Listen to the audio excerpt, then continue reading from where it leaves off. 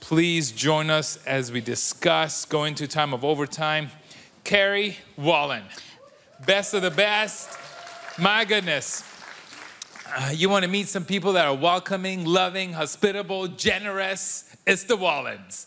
And we had an amazing time in Arizona with you for 4 weeks. You're looking... I'm looking awfully tan. Yes, My mic's I not look working. Middle Eastern again. I have gained some shade of brown. And it's been amazing. Well, thank you for hosting us, having us there in Arizona, and for the good work you guys do. You guys are faithful in the way that you're witnessing in Tempe, Arizona. Praise God. Yes, praise God indeed. It's a privilege. It's a privilege indeed. Yeah. Well, thank you, Pastor Dave, for the message. So good. Again, during overtime, what we want to do is we want to continue to reflect, ruminate, and digest the message. So when we go from here, if Pastor Dave came up to you and said, what was the message about? You'd be like, I know, because we talked about it again after the message. Actually, I was thinking as he was talking a question that I wanted to ask you. He was saying like how, essentially it's not always necessarily going to go great when you share your story. Yes. Has it ever happened to you that you've shared your testimony with someone and they've rejected you or dismissed you? Yes. What was that like for you? It was fun. I was like, woo. Fun. I did like the apostles. This is what we like to do for entertainment on the weekends. Yeah. Go out and get rejected. It's great. You read for the apostles, they were beaten up. They went around singing afterwards. They're like, woo. We have been counted worthy to suffer for Christ. That's right. But again, that obviously, I think it's not all the time that you're going to feel like that. But I do think there's times where you will share and you'll get pushback or you'll be ridiculed and it kind of hurts. You're like, oh, okay, I wanted to share this faith with you because I truly believe that is the only way that you can be reconciled with God. And I was shunned or I was pushed away. Yeah. And I've experienced that before. Actually, I had people, when I used to work at Union Gospel Mission and we would do services there, I would be sharing the message and people were like, come on, man, hurry up, I'm hungry. And it was like, it's been 2 minutes, guys, I just started. And or you'd have people come up to me a couple times, they're like, wow, I can't believe you converted from Islam to Christianity. How dare you? I'm like, wow. I'm sorry, what? And these would be like Caucasian guys. Be like, all right, well, okay. And I'll just move on. And I'll just move on with doing what I'm doing, even with the pushback. And that's what I see in the life of Paul. Yeah. That even time after time, being stoned, being left for dead, beaten up, accused of things that weren't true, he kept going because he kept his eyes on Jesus. Yeah, you're in good company if you face any persecution or dismissal even, people not caring. I think it's funny because so often we don't know the context in someone else's life. So when we're sharing our testimony, there's a verse in Jeremiah when God calls Jeremiah and he tells him something so interesting. He's saying, I'm going to call you to the nations. You're going to speak. And he says, do not consider their faces or I'll make you look foolish. And I think about that when I'm sharing my story with people sometimes because I don't know what's going on in the rest of their life or how God is going to bring this time when I'm sowing this seed to fruition later.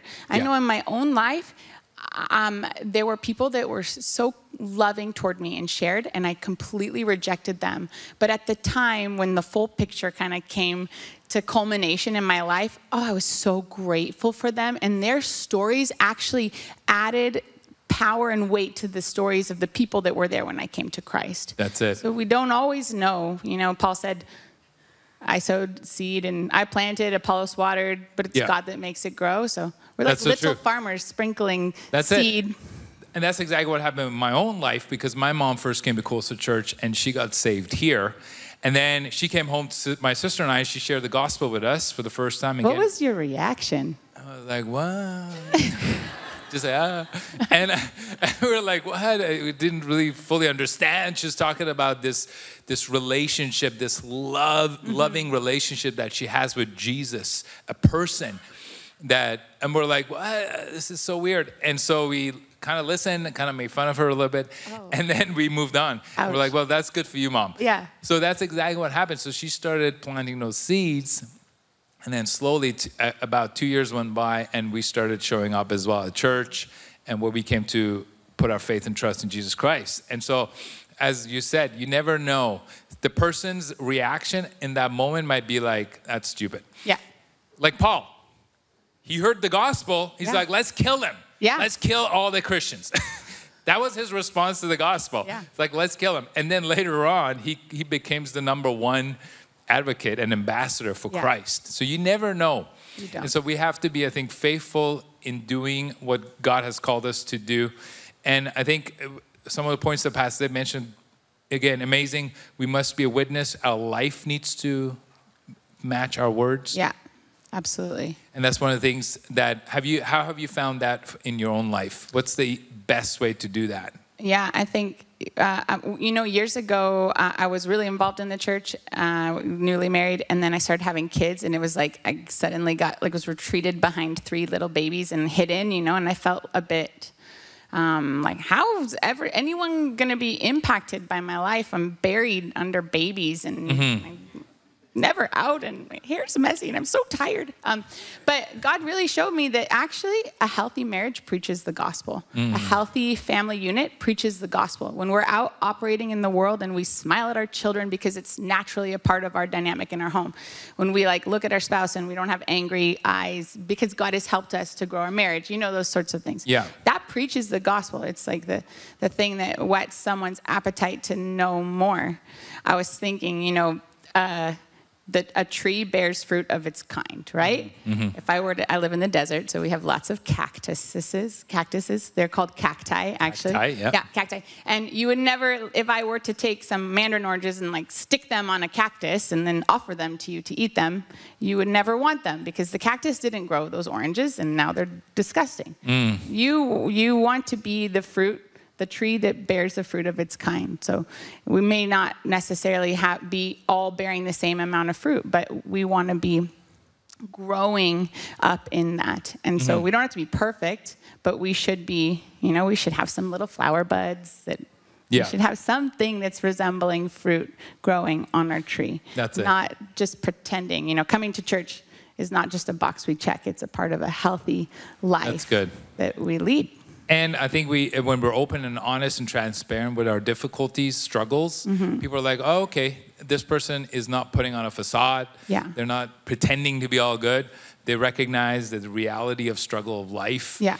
And at the same time, they're putting their trust in the one who's above it all. He's the king of the universe. They trust him as the supreme leader of all things. Sometimes when people think we have a perfect life, they think that's why we are connected to God. So it is also good that people see we're human. I mean, but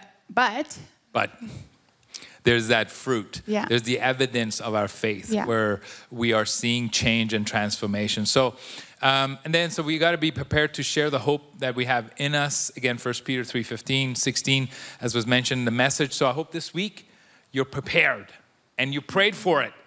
I'm going to pray that you will receive that kind of opportunity. Yeah. So it's too late. So it's coming for folks, you. it's coming your way. Okay, your pastor pray that you have an opportunity. It's coming your way. You're like, no, why was I here? No, you're going to have I think you're going to have great opportunities this week where God's going to put people in your path, or people are going to come to your mind. You're like, suddenly you think about someone. You're like, why am I thinking about that person? You pray for them. Yeah. And then possibly even reach out to them. Yeah. And so that's what we want to do this week. Be prepared to give a reason for the hope that's in you.